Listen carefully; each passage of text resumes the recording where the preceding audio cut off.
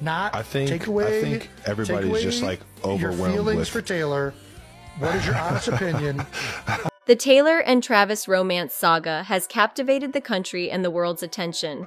It's like a romance novel or rom-com playing out in front of us.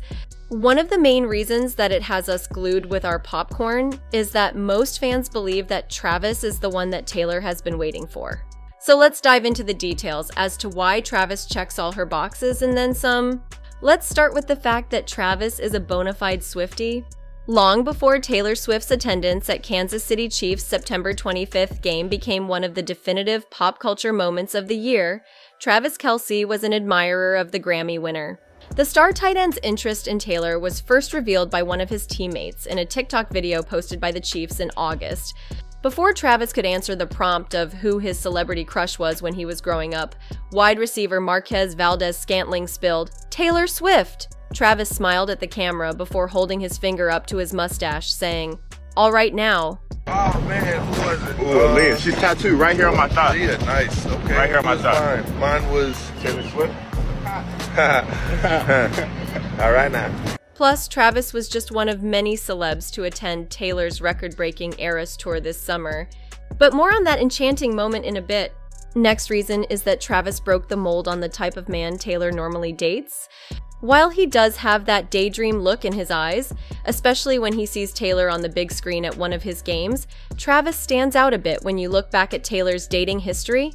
She is typically attracted to creative types, including actors Joe Alwyn, Jake Gyllenhaal, Taylor Lautner, and Tom Hiddleston, and musicians Joe Jonas, Calvin Harris, John Mayer, Harry Styles, and most recently, Maddie Healy.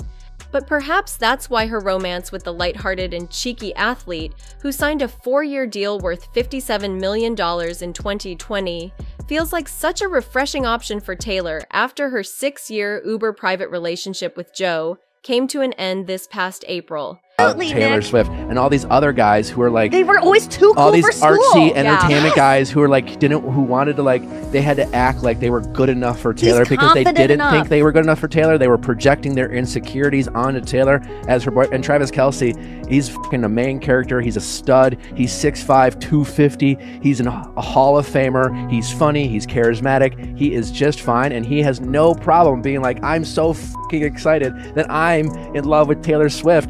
Now, this next reason is a fan favorite because he openly pursued her. Looks like the 8-time Pro Bowler's wishes came true after he all but manifested his rumored romance with the superstar through sheer will, determination, and declarations of infatuation. Travis publicly aired his failed attempt to shoot his shot and talk to Taylor when he attended the Kansas City stop on her Eras tour July 7th. As it turns out, he had a special gift for her. He made her a friendship bracelet bearing his number that he hoped to give Taylor. However, he wouldn't definitely say if it was his jersey number or phone number. Alas, the NFL's best tight end couldn't get past the line of scrimmage that is Taylor's pre-show rituals. I was disappointed that she doesn't talk before or after her shows because she has to save her voice for the 44 songs that she sings. Travis shared on the July 26th episode of his New Heights podcast. So I was a little butthurt I didn't get to hand her one of the bracelets I made for her. Despite his claim that he failed to reach the end zone, many fans speculated that the two had been talking, something Travis more or less confirmed during a September 22nd appearance on the Pat McAfee show. No, I mean, it's life, baby. I threw it out there. I threw the ball in her court. And, I told her, I've seen you rock the stage in Arrowhead. You might have to come see me rock the stage in Arrowhead and see which one's a little more lit. We'll see what happens in the near future. But hold on. Another key reason people feel that Travis is her person is that she's not hiding from it. Since her breakup with Joe earlier in the year, Taylor has been seen out and about much more frequently, including outings with friends in New York City and jubilant appearances at award shows like the 2023 MTV VMAs. But her most talked about appearance? Sitting in Travis's suite at the Kansas City Chiefs' September 24th home game against the Chicago Bears. Rather than shy away from the attention, Taylor cheered, screamed, "Let's effing go" when Travis scored a touchdown, and was even seen enjoying beverages and a chicken tender with what one fan called it ketchup and seemingly ranch.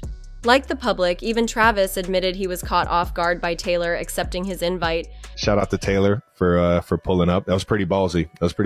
Travis said during the September 27th episode of the New Heights podcast.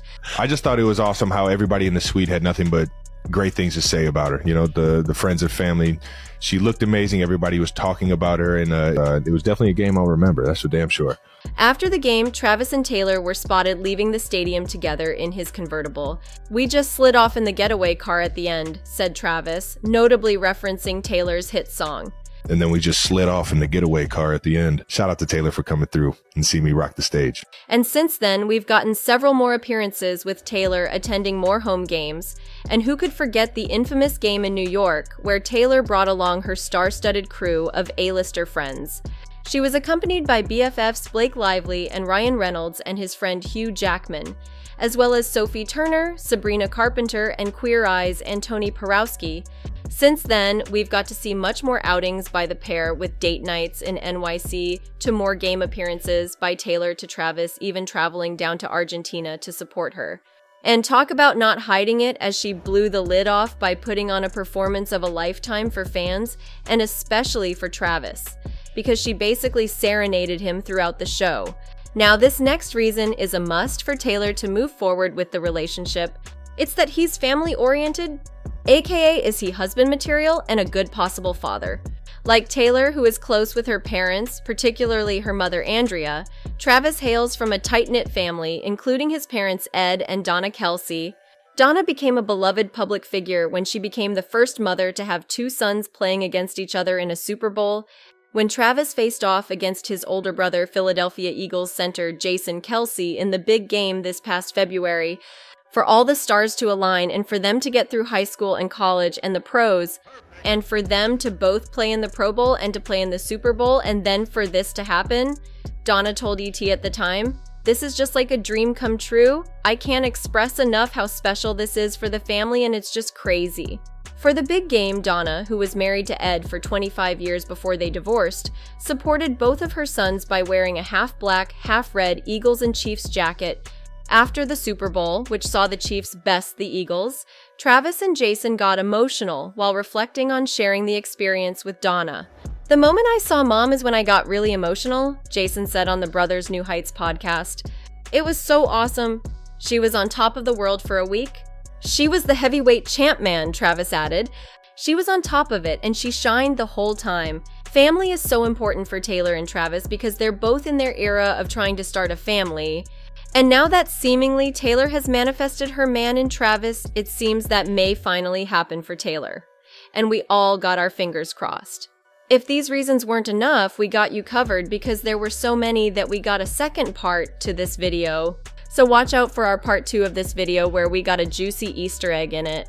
So what's your take on all this? Did any one reason in particular stand out? Let us know in the comments below. And if you enjoyed this video, please subscribe to our channel and check out one of these videos.